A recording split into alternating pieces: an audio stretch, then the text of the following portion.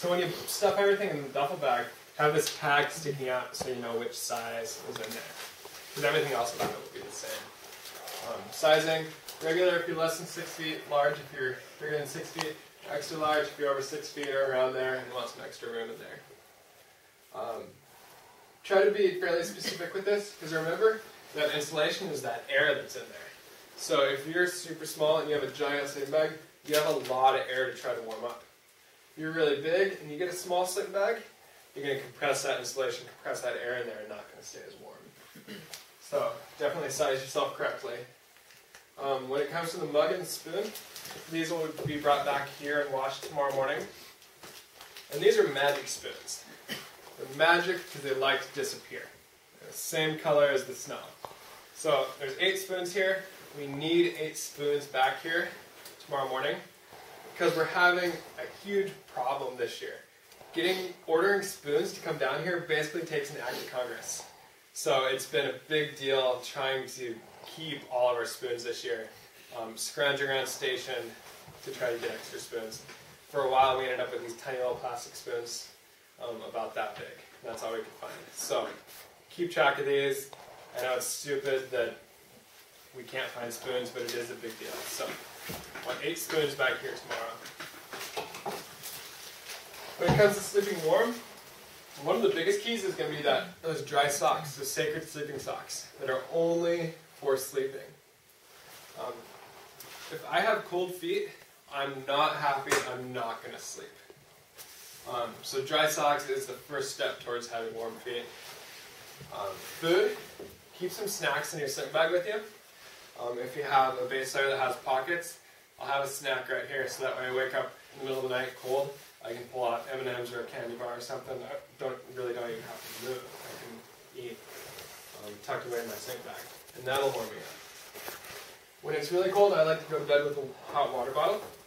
I usually put that down at my feet, keep my feet warm, and then every time I wake up in the middle of the night, take a drink of water. Stay hydrated so you're not going 6, 8, 10, however many hours you sleep without any water. So keep that hydration going.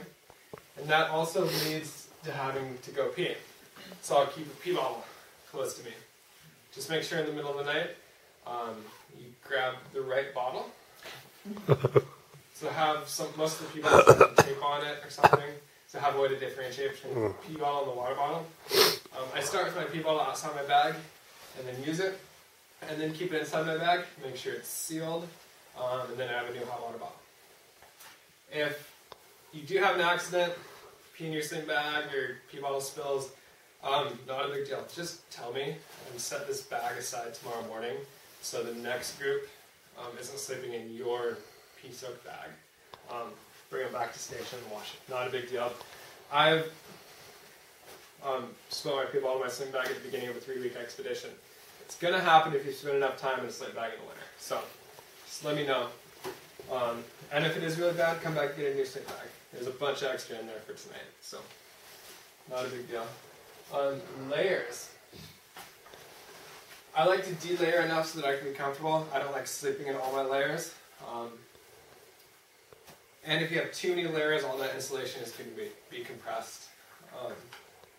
With Big Red, a couple options for that. It works as a great pillow. You can drape it over your sleeping bag if you're cold. My favorite thing is to zip it up and put it over the footbox. Because again, if I don't have cold feet, I'm not going to sleep. So I just have that as an extra layer of insulation around my feet. So that's a good option for Big Red. And especially if you're sleeping in a trench or a tent with 3 people, it's kind of a task to organize all your stuff and get settled in, so you're going to be moving around a lot. So that's going to warm yourself up. It's that cold pizza and the cold oven idea. The warmer you can be when you get in your sleeping bag, the warmer you're going to stay. Or if you wake up in the middle of the night, you're cold, you had something to eat, had something to drink, you're still cold, do some sit-ups or wiggle around a lot in your sleeping bag, warm yourself up while you're still inside. Set yourself up for success in the morning. I'm definitely not a fluffy bunny in the morning. So the more I can do the night before to make myself happier the next morning, the better. Definitely not going to be a fluffy bunny when I have cold boots and cold gloves to put on. So I'll keep my boot liners inside my bag. along with the socks I wore the day before, so those can dry out and warm up. So I'm not putting freezing cold socks and cold boot liners on my feet. I'm obviously not going to put boots or those muddy boots inside your sleep bag. But as long as everything that's going in those boots is warm, you're good to go. I might wake up, crack hand warmers, throw them in my boots. While I'm getting everything else ready, that's warming my boots up. Gloves, especially my thinner gloves, those are going to go inside my sleep bag with me, so I can wake up, put on warm gloves. Anything that's wet layers, wet socks, I put them between the layers that I already have on. Like wet socks, put them right here and jerk them up to your shoulders. Yeah, you're smelling your sticky feet all night, but you'll have dry socks when you wake up in the morning. Don't put them underneath you, because they're not going to breathe at all, and you're going to wake up with wet socks. So I like to put them within my layers, and they're definitely going to be dry when the morning comes. I usually fall asleep with the hat on, because your head is the most exposed area there. So yeah, the more you can do at night, have everything within reach so you're ready to go in the morning, the better off you'll be. Because you're laying there all night, you're going to be dehydrated, you're going to be hungry, you're going to be cold. And it's usually the coldest part of the day. So the more you can set yourself up for success, the better you and the rest of your group will be. Some things with these sleeping bags. Most of these sleeping bags are rated to anywhere from 40 to 60 below. And it's not going to be that cold tonight. So a couple things you can do so you're not totally overheating.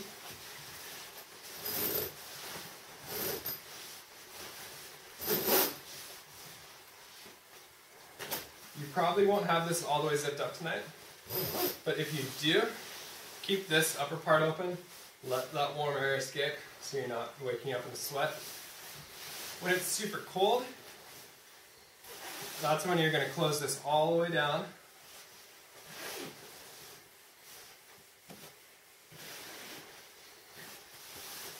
So just your head, or close it down so that just your mouth and nose are sticking out. Because you don't want to breathe inside your sleep bag. That's just going to be moist air that's going to condense, so you're going to end up sleeping in a wet environment. So you want to exhale out of your sleep bag and let all that frost form on the outside instead of the inside. I don't want to come tip you over right now. What was that? I said I kind of want to come tip you over right now. Not fair. Some of the sleep bags will have a draft collar, which is a little tube that'll go in here that you can tighten down, and that keeps all the cold air, or all the warm air inside your sleep bag. Another option for tonight, if you're sleeping warm, they zip open from the bottom too, so you can vent that way as well.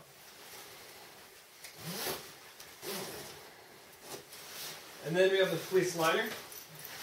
This is probably going to be your best option for a pillow tonight. You're definitely not going to need it for staying warm. But when I'm in the field, I use it all the time. It's a really good way to regulate your heat inside your sleep bag. I start out with it up to my neck, and then as I warm up throughout the night, maybe bring it down to my waist or all the way down to my feet. If I get cold again, I can pull it back up. So lots of options for this. You don't have to grab one, but they're nice as a pillow, or who knows, maybe you'll just sleep in this and have your sleep bag draped over you, something like that tonight. Since it is warm, if it even drops below freezing tonight, there's a bunch of options for places to sleep. The coldest place to sleep right now is going to be in a trench. So that might be the most comfortable place to sleep. We'll talk about building those once we get out there, because the tents are going to be pretty warm. Any questions about sleeping warm or building sleep kits?